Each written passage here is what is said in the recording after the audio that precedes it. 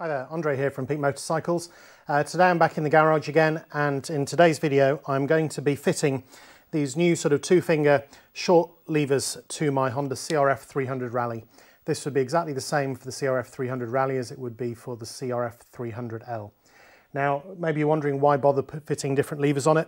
To be honest, the stock ones are fine. They're made of alloy. I'm sure at some point they would break and snap, but you know, they do what they're there for. On the brake side in particular, though you can't quite see it in the video, there really isn't that much pull. So to do two-finger braking is completely fine. You can use those two fingers, and then the others, it just doesn't get in the way of anything. On the clutch side, it's a bit different in that the clutch lever, for me at least, it pulls all the way back to the grip. So if I'm trying to do that two fingers, I end up just squashing my fingers at the end. So for that, I thought I'd try these levers. So I did look for some that were specific to the CRF300, and I couldn't find any. I believe that Zeta or any other pronunciation of that you choose do make some, but they are rather hard to find. So what I have here is some bargain price, you can see those Honda CRF levers for a 250. So I believe that the brake one will just go straight on. On the clutch one, I believe it's a different size, so I'm going to have to drill it out. So this video is really just to show you how you can get some of these 250 levers. Some of you may have some of those already if you had the 250 before you had the 300. So the video is for how to adjust these and install them onto a CRF300. Hopefully all of that makes sense. So here we go. So before I start, I'll just give you a very quick look. So this one here is the brake lever. It's got CRF. I'm sure that's not approved by Honda on it. They're made of alloy. They are spring loaded, so they will actually bend out that way. They have a fitting on there which I guess pushes it, and there's the pivot hole. There's no grease on that. So I'm hoping that when I take out the previous pin, I will just measure it, make sure it's the right size, and grease it up before I put it back together again. On the clutch side, very similar. This again, spring loaded, so it will spring back if need be. On the underside, we have the little gland where the cable will go. What I believe is that this hole is actually very slightly too small. I'm not sure whether that's just the anodizing finish that's on that, or whether it is actually just a fraction of a millimetre too small. But what I'm going to do is I will measure the size of that, I will measure the size of the bolt, and then I will drill this out to be the right size. Hopefully all that makes sense. First of all, I'm going to fit the brake lever. So if you saw my handguard installation video, this bit will already be familiar. So it is a 10mm nut on the bottom and a 10mm bolt on the top. And to those of you who wince when I use an open spanner like this, you have my apologies, but hey, it's what I have to hand. So that just comes off really easily. I think I did grease this up before I assembled it, so I'm kind of expecting it's going to be right. There we go. So actually the top one didn't need anything on it at all. I think it is actually threaded in there. So it is just the bottom nut you need to remove. Now looking at the angle of this, I am just going to loosen off the clamp around the handlebar just so I can swivel it, so I can pull that bolt out of the top. And because of my handguard down here, I'm actually up against that's actually stopping that from rotating any further. So my choices are to either remove the handguard, but I think I'm just going to loosen off the control pod there. You can see that, I've just undone that one screw. I think that will just about give me enough clearance to get that off.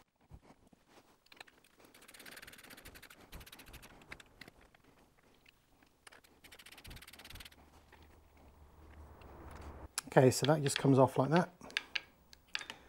And there we go, easy as that. Okay, so just to give you a side-by-side comparison of what's coming, what's going. So this is what the two pieces look like. So as you can see, when I put them over the top of each other, that does line up pretty much perfectly there. Down here it looks like it is a very slightly different shape, but let's see. And if I take the pin out of the stock one, push that through there, so that is actually pretty much a perfect fit for that. So I'm expecting this should just go straight back on. I'm just going to grease it up before I refit it, but I'll just go and do that now. Hopefully you can just about see that where it's going to go back in. It's going to put a layer of grease around the top and the bottom, and then just a little bit inside where the pin is going to go, just to lube that up, and then a little bit on the end.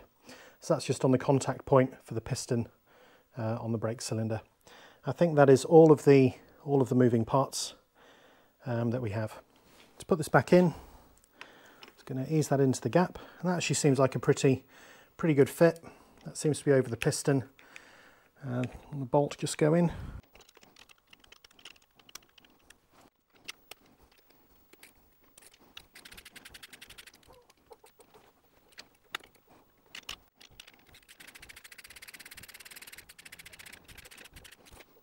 Okay, that's that one done. It's a pretty good fit. So I'm just going to put the lock nut that goes underneath. So the last things are just to do the clamp back up and to do that back up as well.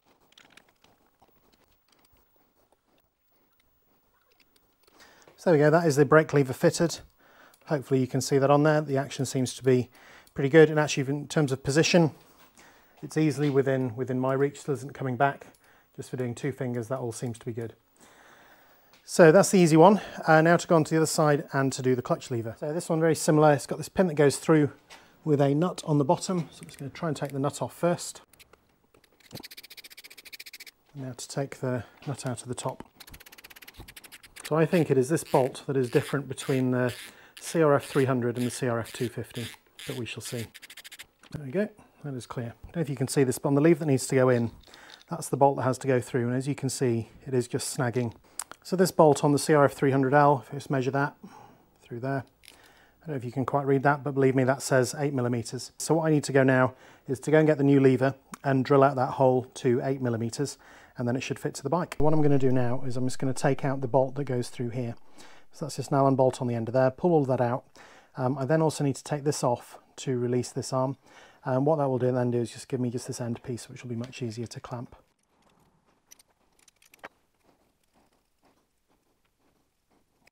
There we go, so that's that pin out. Next thing to do is to remove this pin through here. It comes out of that side. This is always the bit that makes me think something's going to spring off. So this is actually the bit that covers the spring that's in there. There we go, so pull that out. There we go, so now that all comes apart. So now that is one piece like that, which should be a lot easier to clamp. That's the theory at least. So to line this up, put a 7mm drill bit, which is the same size as the hole. So that's a 7mm, so I know that's definitely lined up. So I'm just going to clamp that in place. Yeah, so I'm pretty pleased with that. It's not even touching the sides there. So I'm going to switch that out now for the 8mm bit. Okay, so that should just go straight in through that hole like that. I'm just going to put a little bit of cutting compound on the end of that, just to help it go through the metal cleanly.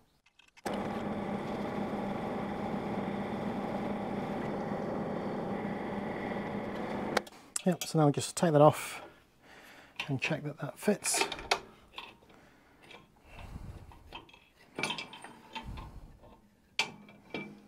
That's all cleaned up now, and this is the bolt from the bike. So now when I put that in, that is actually a pretty good fit.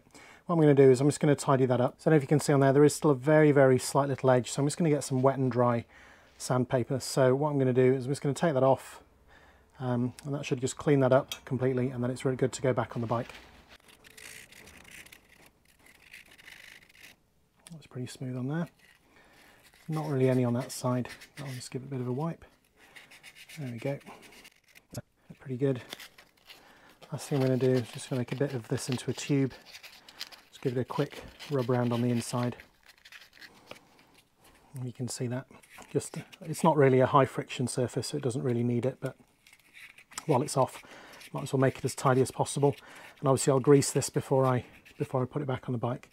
So yeah, that's pretty smooth all over. There's no rough edges. It's certainly smooth through the middle.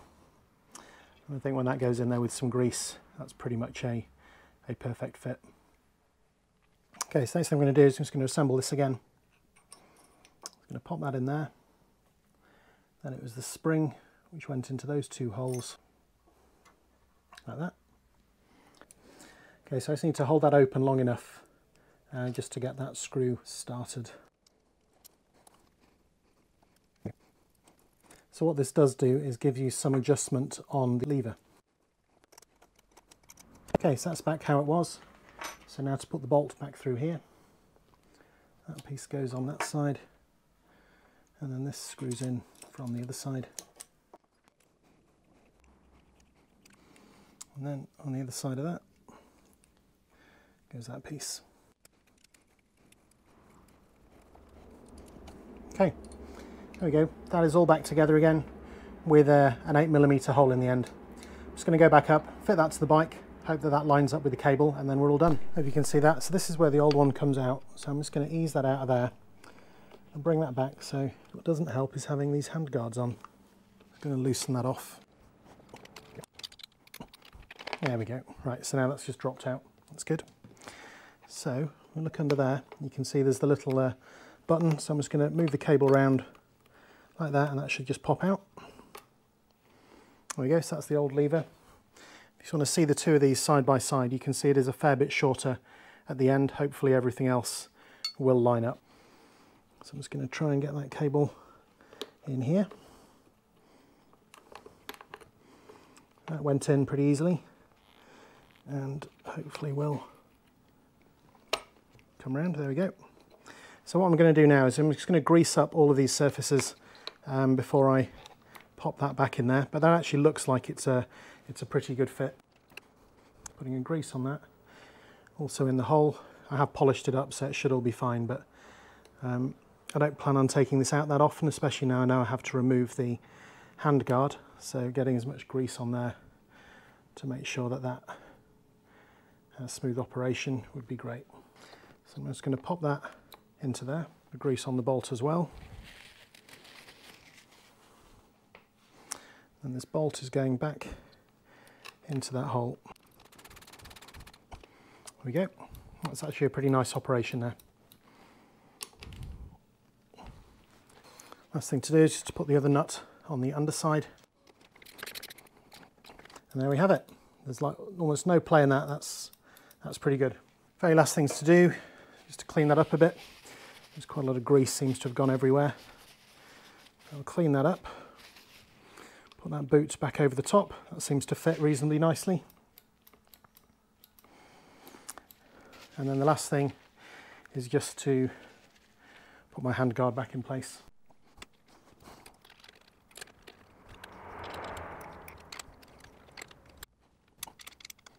And it's all done and back together again. I'll still probably carry the two levers around with me as spares. That's my video on how to install some CRF250 clutch and front brake levers to a Honda CRF300L or Honda CRF300 Rally. The brake side was pretty straightforward. It's just bolt on, bolt off. You just need to loosen things up a bit so you can get to it. A bit more tricky on the clutch side because you've got to drill the hole out from 7mm to 8mm to get the bolt to fit. And actually to be able to get the old lever off, I had to remove my hand guards. But if you don't have these hand guards or you have a different ones where they're actually going in a different place, you may not need to do that. But yeah, the whole thing took me end to end, including all the filming and setting up the cameras, about an hour. And I think if you're doing it yourselves, it'll probably be 15 to 20 minutes. But yeah, next time I'm out and about and riding, I'll give you some feedback on how the levers are. But my hope is, particularly for the clutch side, is that it's now just much easier to do two-fingered, and I can actually keep my other two fingers clear on the outside. So I hope this has been interesting and useful. If it has, please like and subscribe, and I will see you next time. Thanks for watching.